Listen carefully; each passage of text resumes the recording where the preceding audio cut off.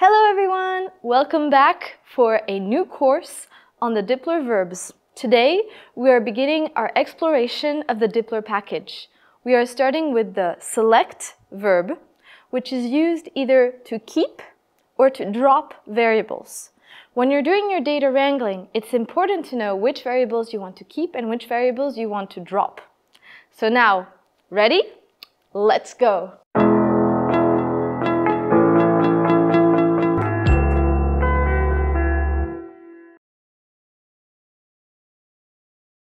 For this course, we have multiple learning objectives. Let's go over them one by one. So our first learning objective is that you can keep or drop columns using the select verb. Our second objective is that you can use a range of combinations of columns through operators such as the colon, the exclamation mark, and the C function to select your variables. The third is that you can select columns based on patterns in their names using different helper functions such as start with, ends with, contains, and everything, which we will go over one by one. And then our last learning objective is that you can rename your columns using either the rename function or the select function. Now, you may wonder, what data are we going to use for this course? And the data we'll have the pleasure of using today is the Yaounde COVID-19 dataset. This data is a COVID-19 serological survey conducted in Yaounde, Cameroon in the late 2020, and it covers how many people have been infected with COVID-19 in the region. So let's start by loading our data. As you can see here, we'll be reading in the CSV associated.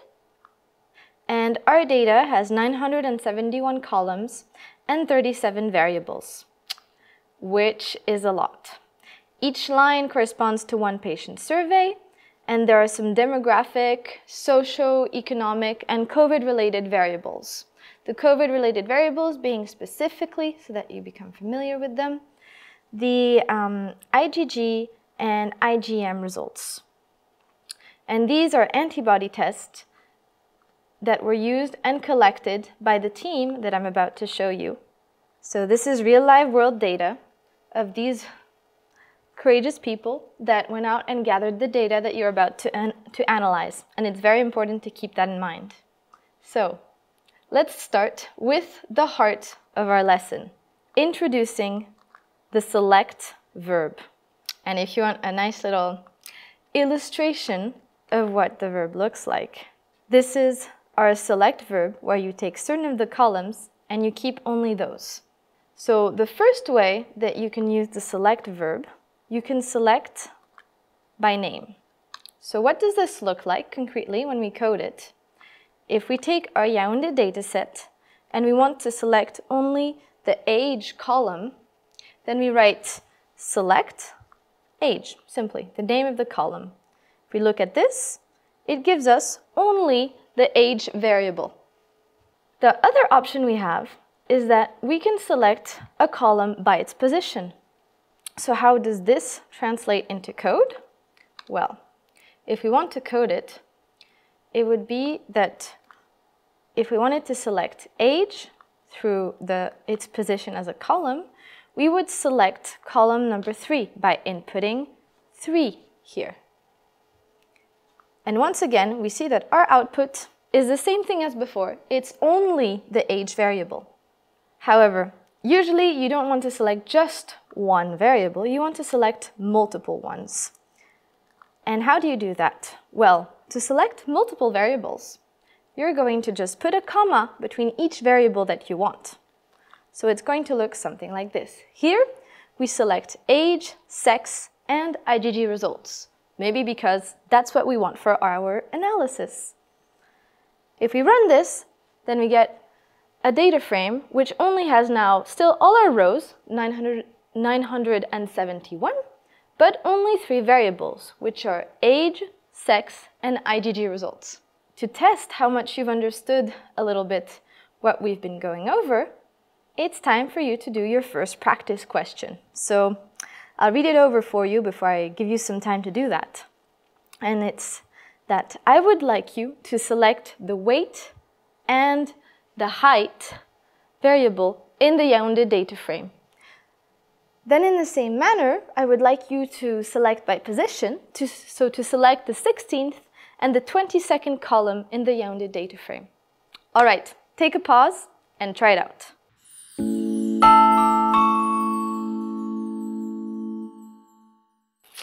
Okay, I hope the practice questions went well.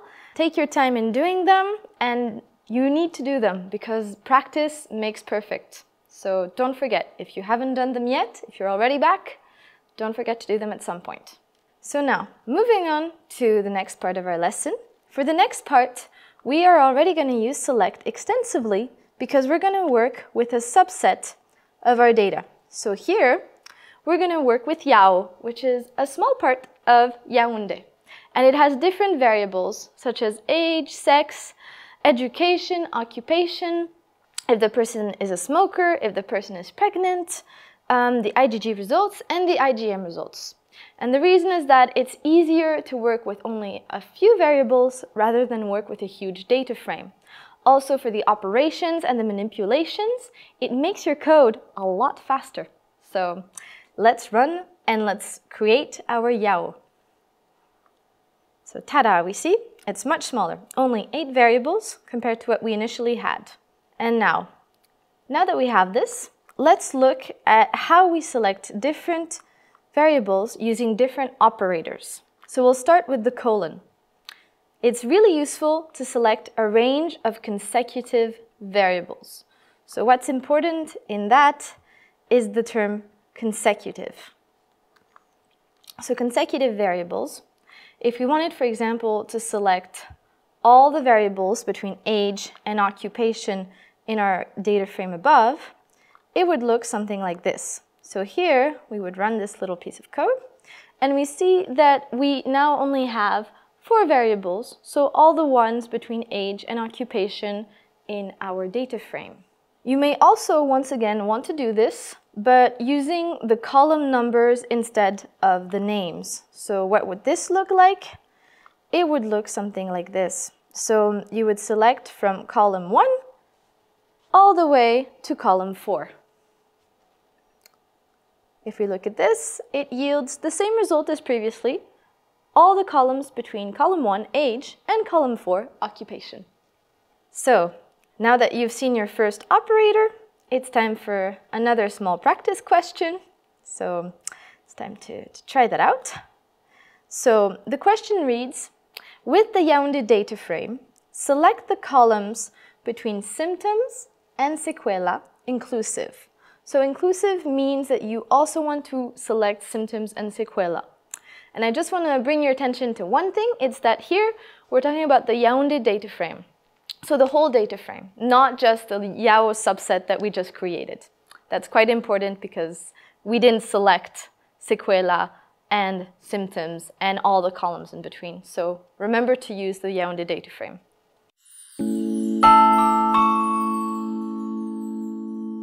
Welcome back. I hope the practice question went well. Let's continue with our list of operators that allow us to fine-tune how we select variables.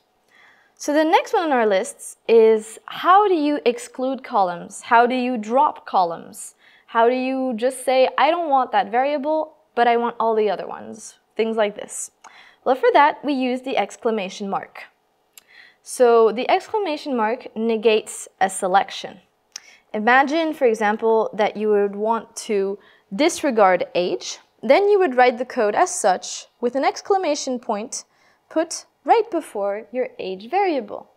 If we run this on our Yao, we now see that we have only 7 columns and that the first one has become the variable sex because the age one has been dropped. So you can combine this with the previous operator that we have seen. So for example, imagine that now you do not want to select the first 4 columns, but you want to drop them. So here you would put an exclamation point in front of the range that you have defined with the colon. If we run this, we see that now we've only kept 4 variables, which is smoker, is pregnant, IgG results, and IgM results. And we've dropped the first 4 columns of our data frame. But you might think, what if I want to drop columns that are not next to each other? Well, do not worry. This is also something you can do by combining the exclamation point and what we call the C function. So it allows you to give a list of the columns that you want to drop. What does this look like in the code? In the code, it looks like this. So we still have our exclamation point, which means we are dropping the columns. And this time, the columns we want to drop are age, sex, IgG results. Age and sex are next to each other, but the IgG result variable is all the way at the end of the data frame. Since we are putting all of these in the C function, we are telling that we want to drop age, sex, IgG results. Let's verify that this is what we obtain. So what we see here is indeed that we no longer have age and sex. Our data frame starts with highest education. And we see that we no longer have, at the end of our data set, the IgG results. So we've obtained what we wanted, a data frame without these 3 variables. And now, let's try with a practice question. So, your next practice question is going to be that from the Yaounde data frame, you want to remove all the columns between highest education and consultation. So once again, bringing your attention to the fact that this is happening in the Yaounde data frame, not in the subset Yao. Okay, give it a try.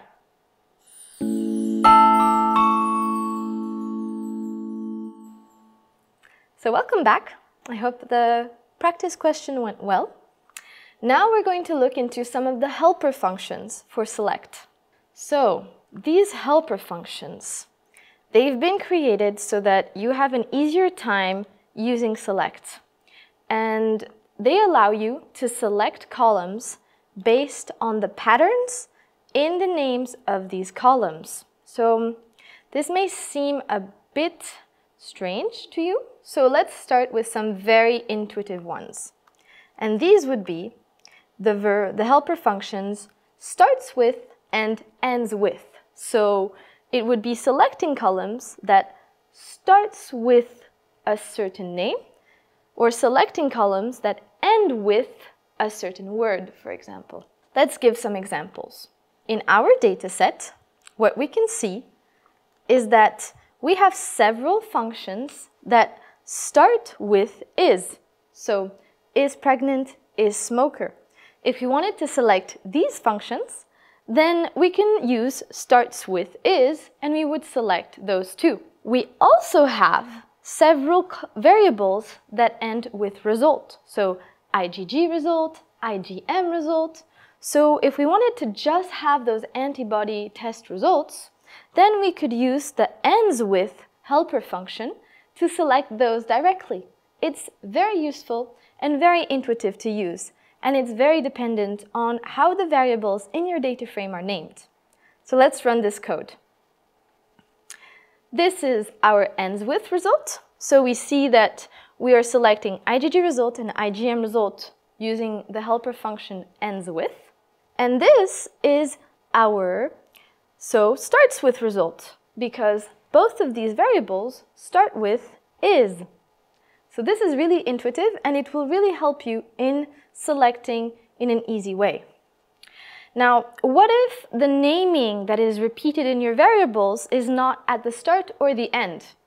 Well, this has also been addressed with the verb that is called contains.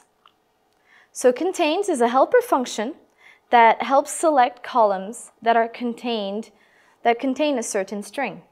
So if we go back to our big data set, we see that there are many variables that contain the word drug, because these are the different drugs used to treat COVID-19. And if we want to select all of those columns, maybe to sort them out or see how many there are, how many different drugs, well, we would use the helper function contains.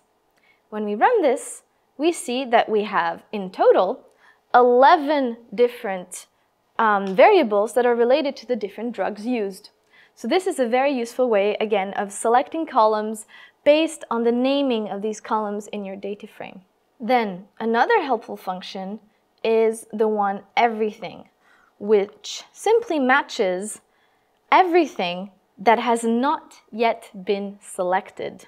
How is this useful? Well, it's useful because it allows you to reorder easily your data frame. An example would be, imagine you want to put at the beginning of your data frame the variable is pregnant and not age. Then you would write that you want to select is pregnant, so that variable first, and then you would put everything else behind it using the helper function everything.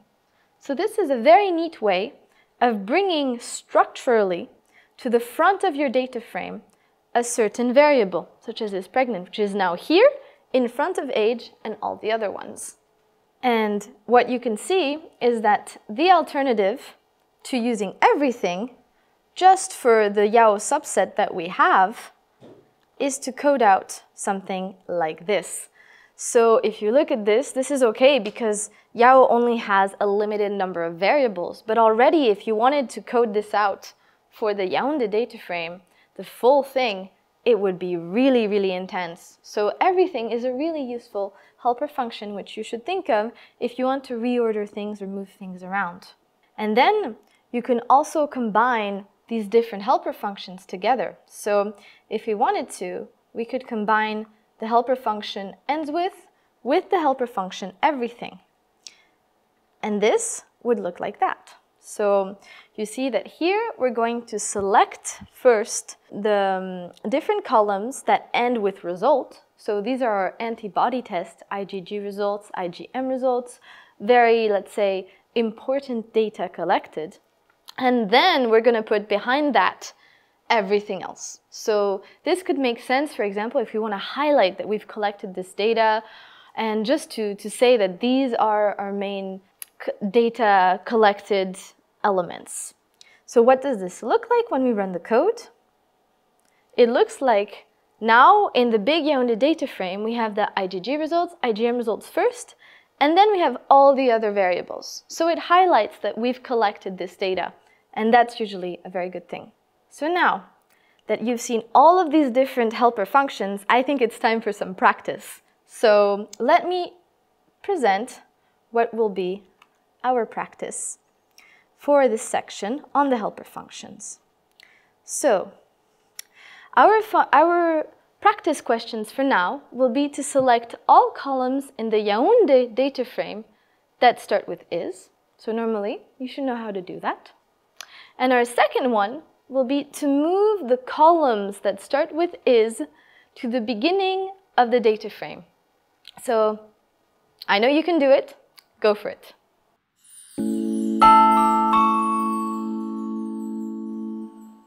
Welcome back for the last part of today's lesson. So now we are going to see how you change column names with rename or select. So renaming is as intuitive as on this image. You have the name of a variable and you want to change it. Maybe you want to change it because you want to make it more clear. Maybe you want to change it because you've realized that it just hasn't been named correctly. Or that it hasn't been named. That's also possible. Well, this is how you would go about it. So for example, in our data, we may want to rename the age and the sex to indicate that we are at the level of a patient. So we would rename it patient age and patient sex. If we run this, we would now see in our Yaounde data that we have no longer the age variable, but the patient age variable. We no longer have the sex variable, but the patient sex. So this has been an efficient renaming to indicate that we're working at the patient level. Now, something I just want to highlight is that you need to be careful how you write the rename verb. The syntax for it is that you rename by putting that the new name is equal to the old name. So this is something important because if you write it the other way around, you should get an error, but you could also just mix up the way you're renaming, which is never good. So keep the structure in mind, rename, new name equals old name, and you'll be fine. And then the last thing that I want to show you in this lesson is simply how beautiful a verb select is, because you can already rename when you are selecting. So for example, imagine you want to select the age variable and the sex variable, but you want it to be clear that it's for patients. Well, you would do so by selecting, and at the same time that you select, you would write new name equals old name. So a combo of select and rename without having to even call the rename verb, which is very nice, very elegant. So there you go. You've done your selection and your renaming at the same time.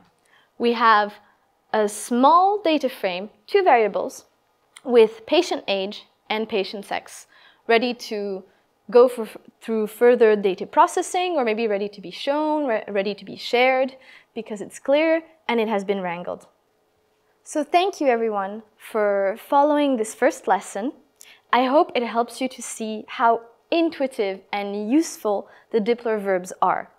This is the first verb of a series of basic data wrangling verbs that I am really enthusiastic to present to you. So I hope to see you right away, or maybe tomorrow, in the next lesson about our next verb. See you soon! For more resources, visit our website, where you can track your progress, access interactive quizzes and lesson notes, and connect with our teachers and other learners like you.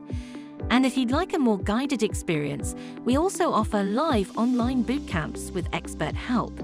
So join us at thegraphcourses.org to start your learning journey today.